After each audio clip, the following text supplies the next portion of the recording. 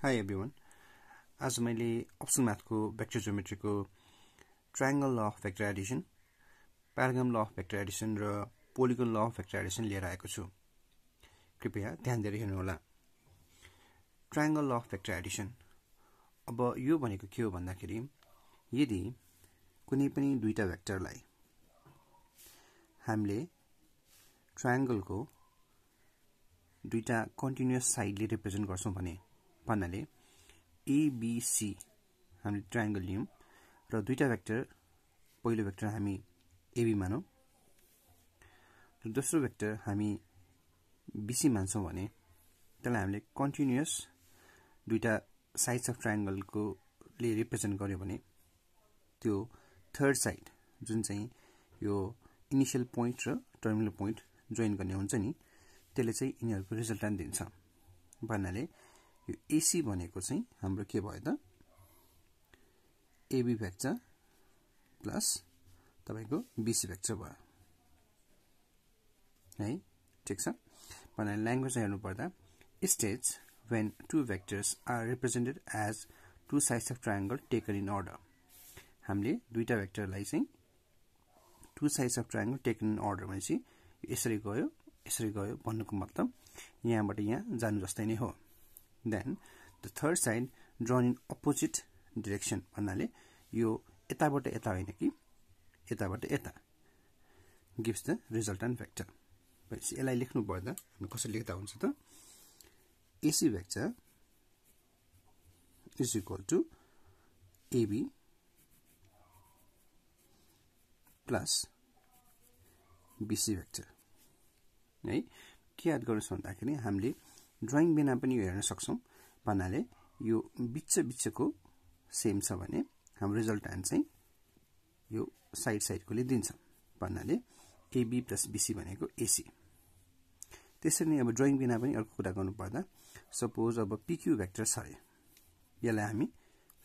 भन्नको लागि हामी PR plus RQ भनेर लेख्न पनि सक्छौं। भन्नाले बिचको सेम छ भने हामी साइडको लेख्न सक्छौं त्यसको रिजल्टेन्टको लागि है। यो चाहिँ भयो triangle law of vector Edison. अब यसकै मोडिफाइड फर्म यानी कि प्यारालेलोग्राम ल अफ भेक्टर एडिसन। अब यो भनेको के हो त्यसमा जाउँ। भन्नाले अब यसमा चाहिँ हामीले दुईटा भेक्टर्सलाई एउटा कमन पोइन्टबाट स्टार्ट गर्छौं भन्नाले अब सपोज यसलाई A भनौं, यो B, यो चाहिँ अब D लेखे मैले र यसलाई चाहिँ C लेखे भने कन्टिन्युअस रूपमा ABCD लेखे र दुईटा भेक्टरलाई प्यारालेलोग्रामको एडजेसेन्ट साइड भन्नाले AD र AB ले रिप्रेजेन्ट गरे भने यही पोइन्ट स्टार्टिङ पोइन्टबाट ड्रा गरेको डायगोनलले यो दुईटा भेक्टरको रिजल्टेन्ट दिन्छ है। भन्नाले अब के गर्न सक्छौं भन्दाखेरि यसलाई भेक्टरलाई हामी स्मल लेटरले पनि रिप्रेजेन्ट गर्न सक्छौं। जस्तो कि AB लाई हामी स्मल a गरौँ, AD लाई हामी स्मल b भेक्टर बनाऊ। ठीक छ। भनेपछि AC भेक्टर भनेको के भयो त vector A plus vector B भयो हैन। अब यो प्यारालेलोग्राम ल अफ भेक्टर एडिसन चाहिँ triangle law of vector एडिसनकै modification हो। कसरी हेरौं भन्नाले हामीले के थाहा छ भन्दा अपोजिट साइड्स अफ प्यारालेलोग्राम इक्वल हुन्छ। भन्नाले AD भनेकै BC पनि हामीले भन्न सक्छौं। भन्नाले यो B हो भने यो पनि B हो भनेपछि हामीले भर्खरै पढेको अनुसार यो AB भेक्टर स्मल a छ, BC भेक्टर स्मल b छ भने यो लाइनले के गर्छ त यो दुईटा भेक्टरको रिजल्टेन्टको काम गर्छ। ट्रायंगल ल अफ भेक्टर एडिसनले त्यही भन्छ हैन त। भनेपछि यो A भेक्टर यो B भेक्टर छ भने यो अपोजिट डाइरेक्सनमा ड्रा गरेको थर्ड साइडले यिनीहरुको रिजल्ट दिन्छ। त्यो हिसाबले हामीले प्यारालेलोग्राम law of vector Edison is the modification of triangle law of vector Edison पनि भन्न सक्छौं। पछि यो ड्राइङमा हामीले लेख्नु पर्दा यो जुन छ AC भेक्टर यो भनेको के भयो त यो vector AB vector plus AD vector हामी भन्न सक्छौं। यो चाहिँ भयो प्यारालेलोग्राम law of vector Edison language हेर्नु पर्दा it states when two vectors acting at a point एउटा पोइन्टबाटै एक्ट गरेको हुनु पर्यो are represented by two adjacent sides of parallelogram parallelogramको adjacent sideले represent गर्यो भने then the resultant is represented by the diagonal तिनीहरुको resultant चाहिँ diagonal represent गर्छ drawn from the common tail यो common point initial point जुन छ त्यहाँबाट ड्रा गरेको जुन चाहिँ diagonal छ तिनीहरुले यो दुईटा भेक्टरको रिजल्टेन्ट दिन्छ भन्नाले AC भनेको AB vector plus AD vector finally हामी जाउँ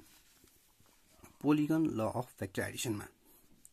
अब यो भनेको के हो यो पनि हेरौं र यसलाई पनि हामी triangle law of vector Edison बारे बुझ्न पनि सक्छौं भनेपछि हामी जाउँ ABCDE यो ABCDE चाहिँ एउटा पोलिगन हो त्यसो हो भने अब हामीले कन्टिन्युअस रूपमा नम्बर अफ भेक्टर्स लियौं भन्नाले AB vector BC vector CD vector DE vector यहाँ चारवटा भेक्टर छ भनौं AB BC CD र DE त्यसो भने जुन चाहिँ यो लास्ट साइड छ नि जसले इनिशियल र फाइनल पोइन्ट जोड्छ त्यसलाई हामीले अपोजिट डाइरेक्सनमा ड्रा गर्यो भने त्यसले यो सबै अरु भेक्टरहरुको रिजल्टेन्ट दिन्छ यो पोलिगन ल अफ भेक्टर एडिसनले त्यो भन्छ अब कसरी त अब यसलाई हामी स्मल a भेक्टर बनाऊ यसलाई हामी स्मल b भेक्टर बनाऊ है त यसो गर्यो भने यो स्मल a यो स्मल b छ भने AC भनेको ट्रायंगल ल अनुसार के भयो vector A plus vector B यसरी दुईटा कन्टिन्युअस रूपमा हामीले दुईटा साइड अफ ट्रायंगल रिप्रेजेन्ट गर्यो भने यो अपोजिट डाइरेक्सनमा ड्रा गरेको साइडले इनरको रिजल्टेन्ट दिन्छ भनेपछि यो ट्रायंगल ल नै भयो त्यसपछि अब यो CD लाई चाहिँ हामी स्मल c भेक्टर रिप्रेजेन्ट गरौँ त्यसो गरेको खण्डमा अब हामी ट्रायंगल ACD मा जाउँ भनेपछि यो यसरी गयो भने हाम्रो यो अपोजिट डाइरेक्सनमा ड्रा गरेको साइडले इनरको रिजल्टेन्ट दिन्छ भनेपछि यो भेक्टर भनेको A प्लस B यो भेक्टर भनेको भेक्टर C भनेपछि AD भेक्टर भनेको के भयो त भाइ बहिनीहरु A प्लस B प्लस